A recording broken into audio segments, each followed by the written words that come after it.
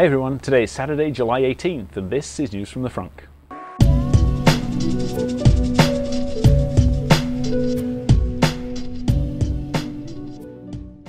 Welcome to another episode. Today we're going to talk about the press announcement that happened yesterday. First was the new entry-level Model S, the rear-wheel drive 70 kilowatt-hour car.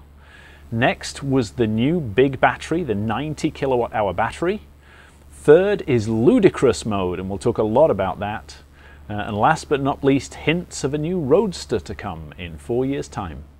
So let's start out with that new entry-level car. When the dual motor variants were introduced, the old 60 kilowatt-hour car, which was the entry-level, was discontinued and replaced by the 70, but you could only get it in the dual motor variant. Well, now there's a rear-wheel only version. It's the new cheapest one you can get, a starting price of $70,000, which is $5,000 less than the 70D.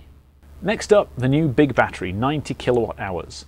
Now this is an option. If you go onto the configurator on the Tesla Motors website and you choose an 85 kilowatt hour car, you now have the option of adding extra range via replacing the 85 kilowatt hour battery with a 90 kilowatt hour battery.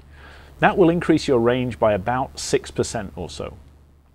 Now the reason why this has been introduced is it wasn't, I'm not sure whether it was said on the press conference or not, but it looks like when the Model X comes out, and Elon said that is still planning to be shipped in 2 months' time, when the Model X, which is the big SUV, when that comes out, that is going to have the 70 kilowatt hour and the 90 kilowatt hour batteries. So this is preparing for that. Now Elon did say that the 90 kilowatt hour upgrade is available to existing owners, certainly owners who've bought cars recently, but he said it's not really worth it. He didn't say how much it's going to be for existing owners. It's a $3,000 upgrade on new cars, but quite how much it's going to be for existing cars we don't know. And he said unless you are using the entire range of the battery every day, it's probably not worth upgrading. What he did say is, as we've discussed before, battery range is increasing at 5 to 10% every 2 or 3 years, and you will be able to upgrade your battery in the future.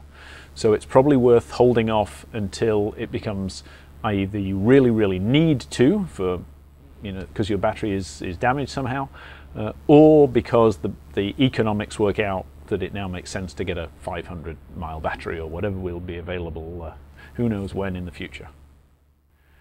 Now then, if insane mode wasn't fast enough for you, we now have ludicrous speed.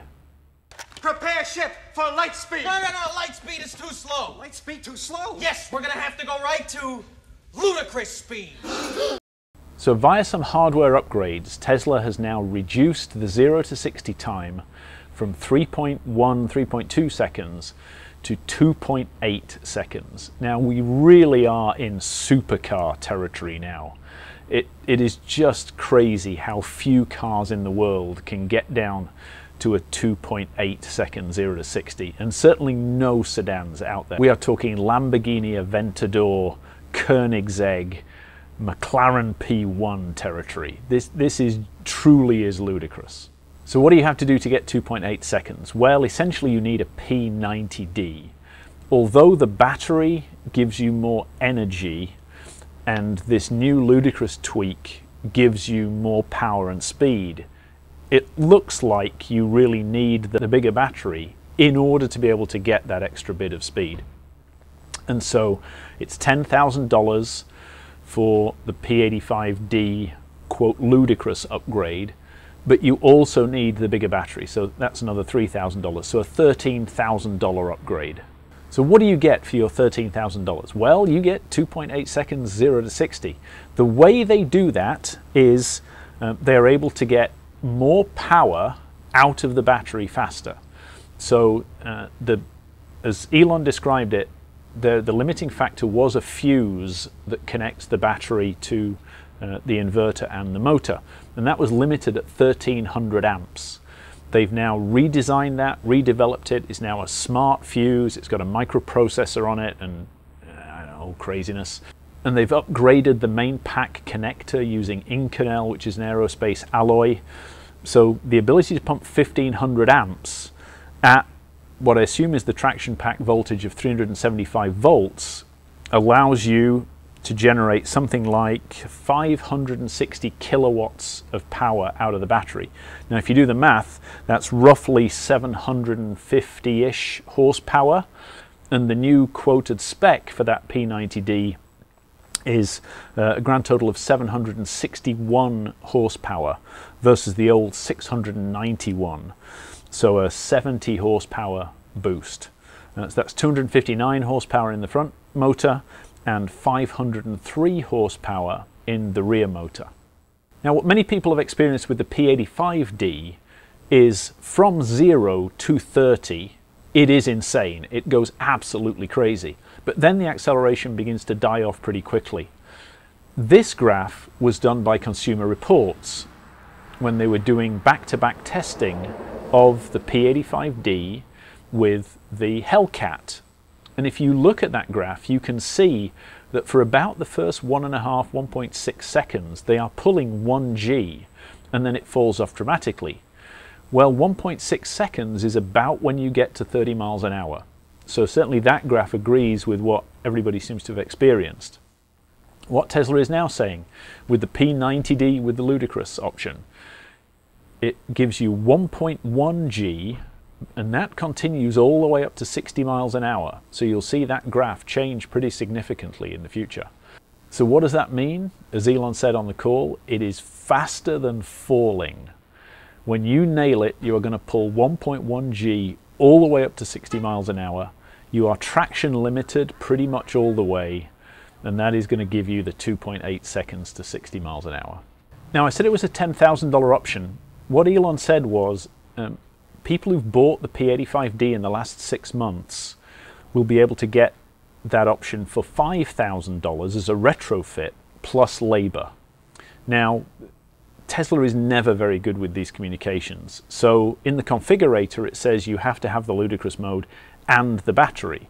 So if you do a retrofit, it's unclear as to whether the $5,000 would give you the new battery as well or not. And if it doesn't, do you really get the 2.8, or do you get something better than 3.1 but not quite as good as 2.8?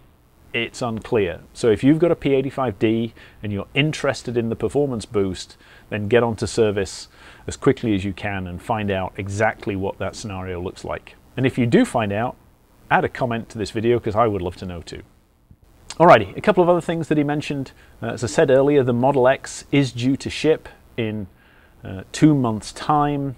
He said that it is working out that it's currently about 10% heavier than the Model S, and there will be a P90D variant. Whether it's going to be called P90D, we don't know, but there will be a variant that's P90D, and because it's heavier, it would have a 0 to 60 time of roughly 3.3 seconds. And then last but not least, Elon said there is only one speed faster than Ludicrous, and that is maximum plaid. Spaceball 1. They've gone to plaid. Now what is plaid? Nobody knows, but he said it will only be available on the Roadster, which he said would be available in 4 years' time. Now, to the best of my knowledge, that's the first time he's ever come out with a date for the Roadster. So it looks like every couple of years we're going to be getting a new car. We've got Model X coming out in September. We've got Model 3 coming out roughly September, October of 2017. And so now we're looking at whatever the Roadster is going to be called in 2019. Nobody's even seen Model 3, so who knows what the new Roadster is going to be like, but it's going to be a pretty spectacular car. Okay, that's it for News from the Frunk today. Would love to get your comments down below, and keep watching for more news coming soon.